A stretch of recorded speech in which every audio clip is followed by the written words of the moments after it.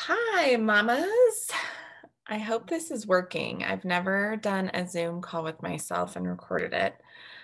But here we are using the internet machine like boss babes in 2021 because we had so much practice in 2020.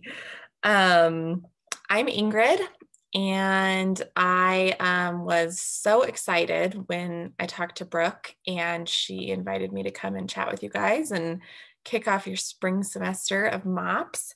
So, for those of you that don't know me, my name's Ingrid, and I started the Evening MOPS group 4 years ago at Red Rocks, which was just such a gift to me. I was just so glad that we could provide something in the evening, mostly for working moms, although I know it works with other moms' schedules who work inside their homes. So I have a huge heart for this ministry, and I am beyond delighted that Brooke and her team still decided to host MOPS this year, despite everything that has happened. It's very brave of them. So when you see them next, let them know that, because I'm not sure I could have done that. Huge props there. So I grew up in Colorado, born and raised here. Um, and then I went out east for college, met my husband, moved back here eventually, and now have two kids. Malin, she's 4, and Anders is 2, and that will be it if it's up to me. But my promise to my husband has always been that I will stay open, and he should also stay open to being done. But I also work for a real estate company here in the Denver area. So I am a working mom. And I just have a huge heart for this ministry and what it provides for so many. So thank you for having me in your groups. And when I talked to Brooke, she asked me to kind of talk a little bit about my experience last year with obviously COVID and everything that's gone on and all the unrest, but then to maybe share something that's been on my heart. So that's what I'm going to do tonight.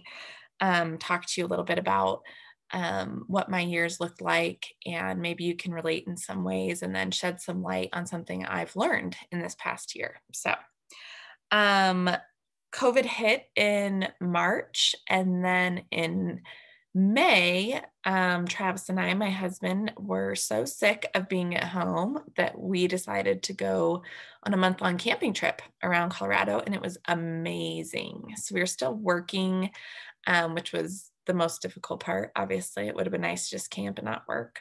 But that wouldn't have worked. And it was just really fun to connect with the kids in a totally different way. So we definitely found a lot of silver lining during COVID, which was nice. I am not somebody that does well with isolation, but I did well in that environment with other people and kind of moving every couple days. All done safely, of course. We did all of our own stuff, but um, that really is how COVID started for us, and we kind of really viewed it as some silver lining. And then um, unfortunately, my sister-in-law and brother-in-law live right behind us, literally like right behind us, share a fence behind us, which is a huge gift. I know not everyone could live behind their sister-in-law, but I can. She's awesome. We just love them. But my brother-in-law's mom was diagnosed with cancer and given a very, very short time to live, which was heart-wrenching because they also were pregnant with their first child, and it would have been his mom's only grandchild. He lost his dad a year and a half ago. And so then at that point, like COVID kind of turned for us, and it started to feel really icky, right? Nobody could go see her, completely just sealed off from everything. And unfortunately she did pass away before little Miss Blakely was born. And so I really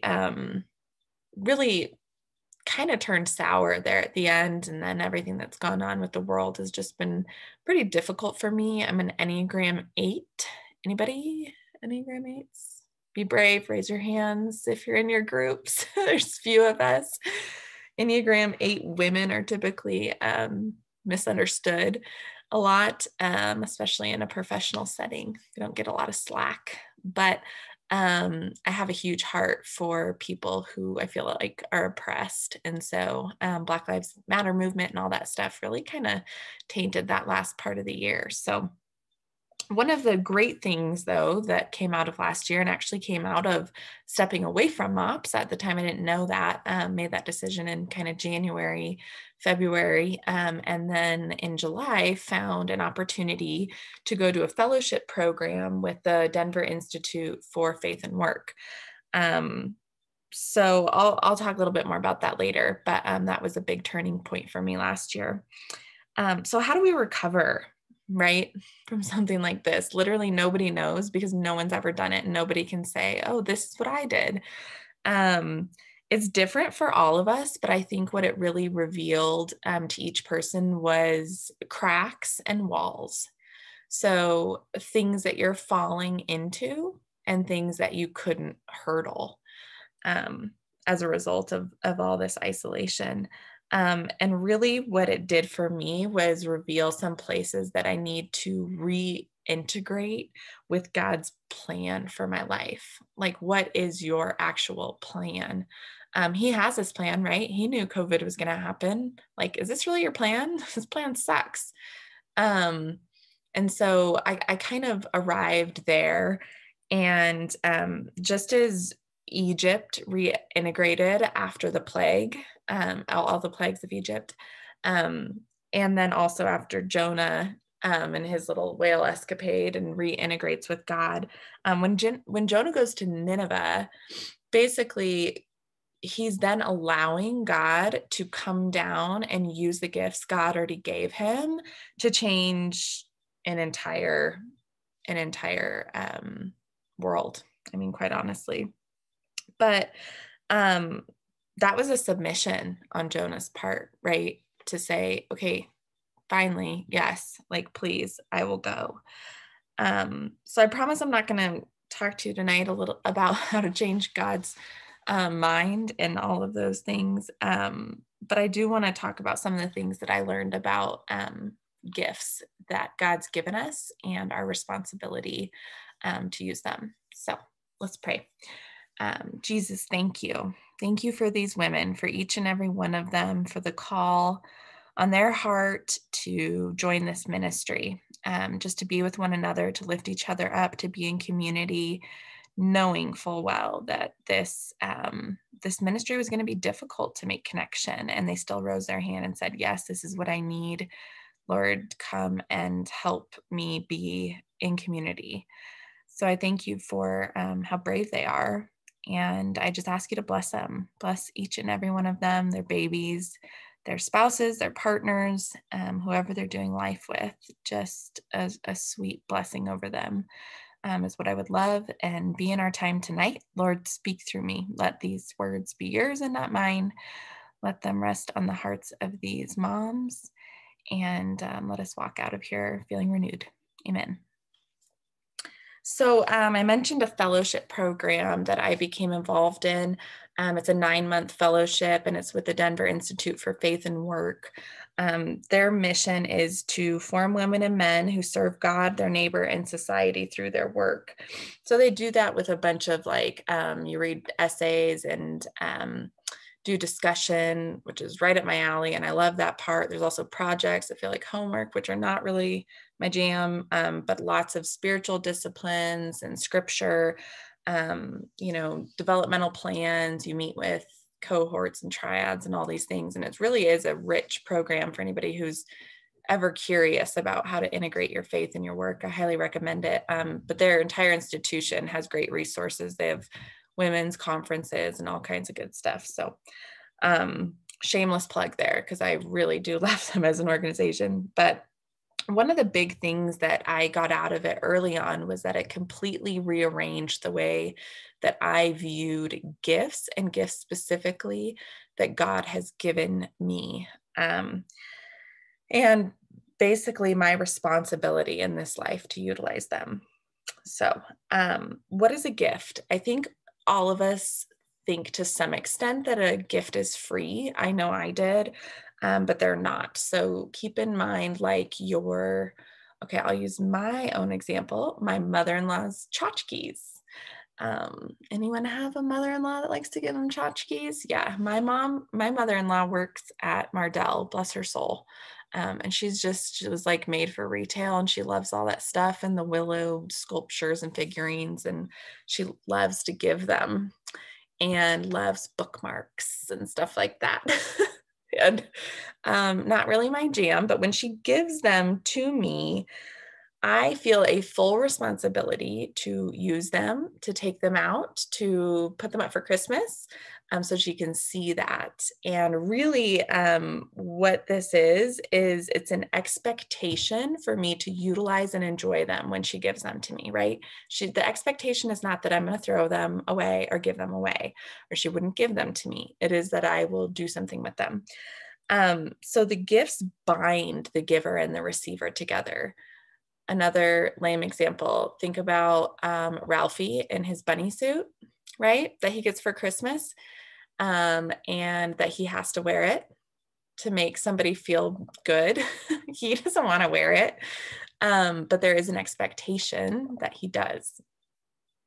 And so, oh yeah, so if you ever have time, read the parable of the shrewd manager. It's in First Peter 4, and it's a parable that Jesus tells, and he basically talks about the responsibility of gifts given to different workers when this manager leaves, and what responsibility they have to those.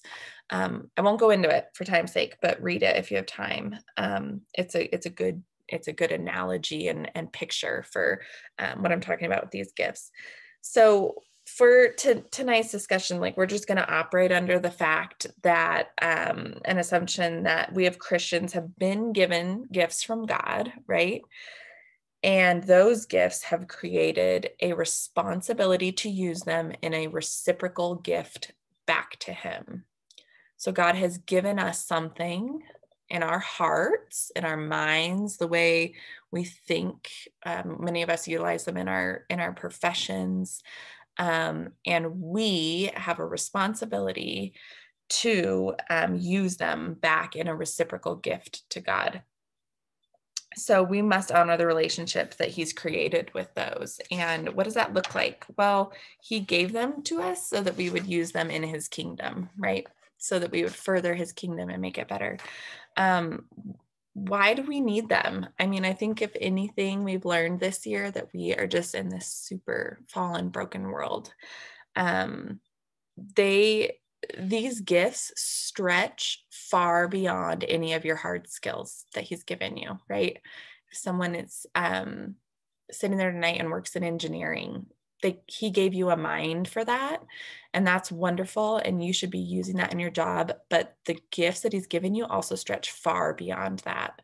So for the stay-at-home mom, I mean, the gifts of patience that He's given you, those stretch far beyond anything that you will do inside the walls of your home. They stretch to your community and out to the world. The best example of this is probably the redemption of the fall of humanity. Adam and Eve obviously eat the apple. There's the fall of humanity, and then God redeems them with Jesus. And so He's not just redeeming us and saying, go out and be better, but what He's doing is actually redeeming souls. He's redeeming my own brokenness, but I would argue He's also asking us to redeem companies, systems, industries, governments. All of those things need redemption, right? Not just me as a broken person who has made mistakes, but a system within an industry that doesn't function right because people aren't using the gifts that God gave them to do that. And He might have big plans for this company within this industry to change it. And we have a responsibility towards that. So I hope that blows your mind a little bit, that these responsibilities stretch far beyond your day-to-day work. They go cosmic. Think about that. Yes. Okay. So salvation, I'm sorry, I have to look at these notes, but salvation is also not just for people. It's for all of these other things. And that's what integrates us all together. So how do we actually do this every day in life as moms?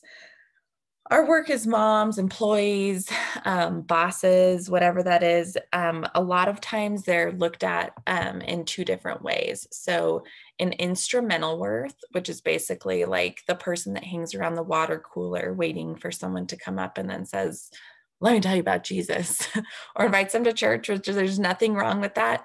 But it's the inviter, it's the person that sees their value as and I'm sorry, I got them confused. Instrumental. This is instrumental, not intrinsic. That's the next one.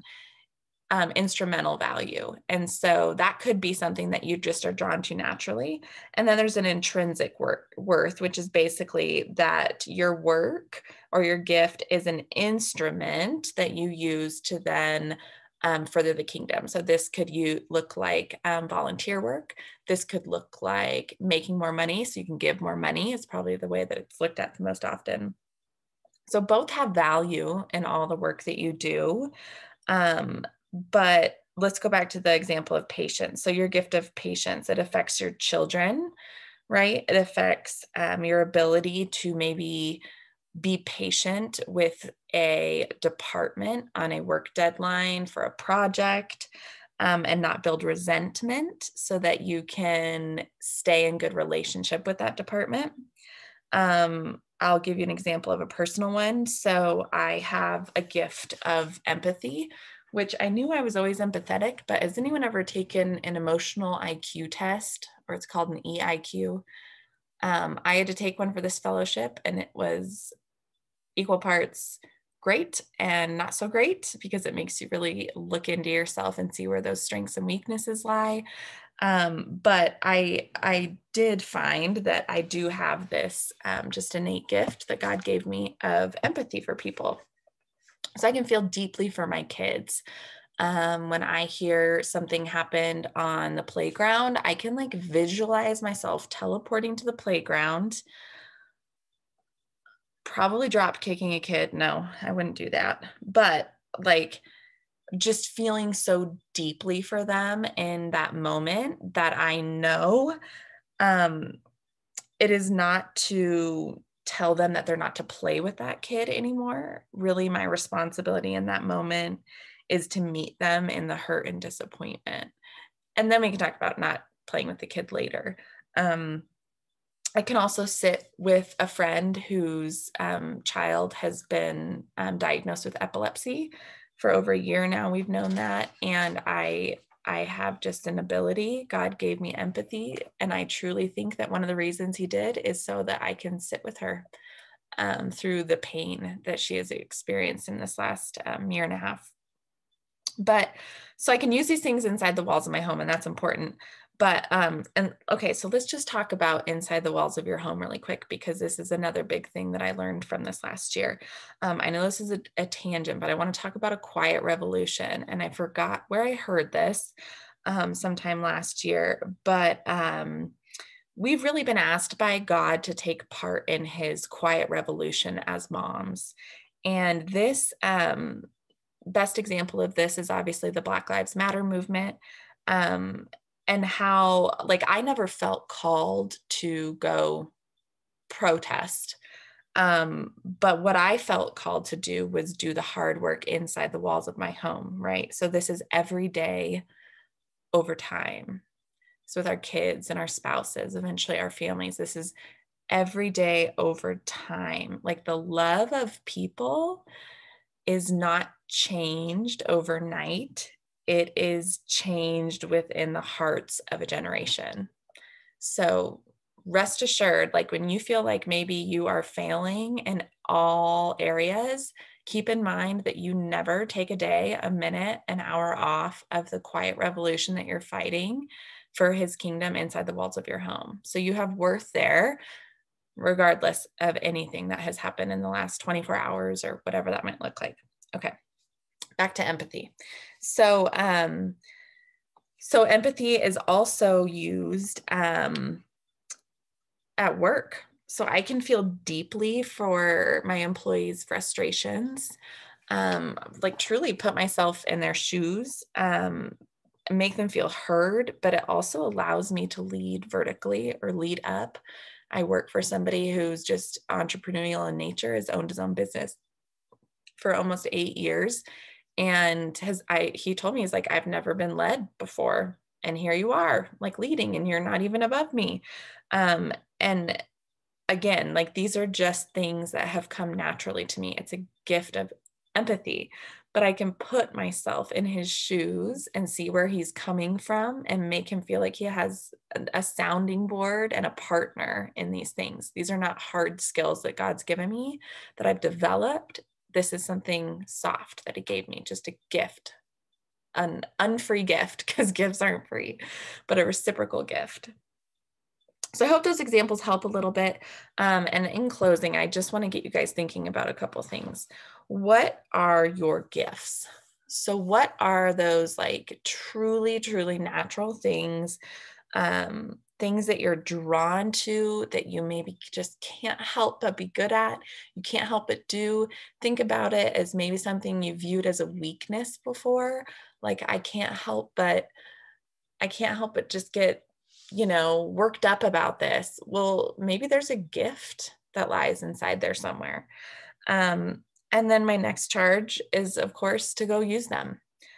So think about them and then go use them. Go use them in your relationships with your kids, your coworkers, how you approach your spouse. Maybe it helps you reframe the way you solve a problem at work. What is something that God gave you that he's waiting for his reciprocal gift back that you can go and use? You have a responsibility to do that. You have kingdom responsibility to go and change the world with those things that he's given you.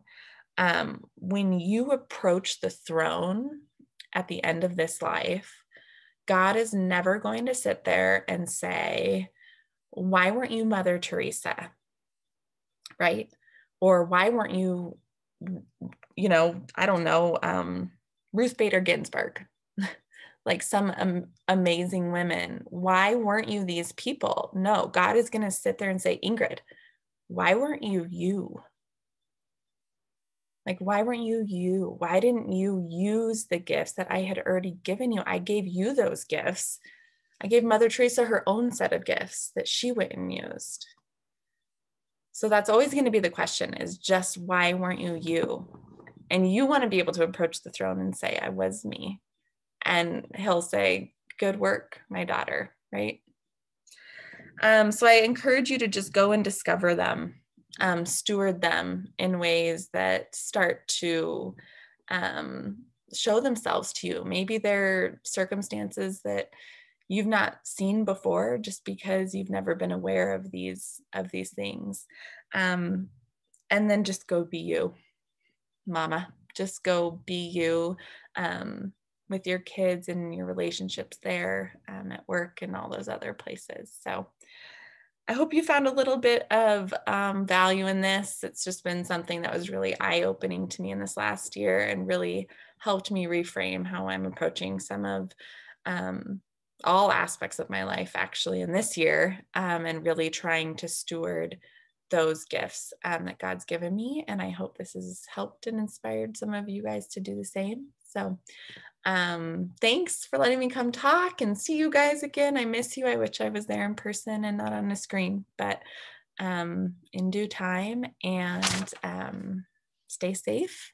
And I love you guys.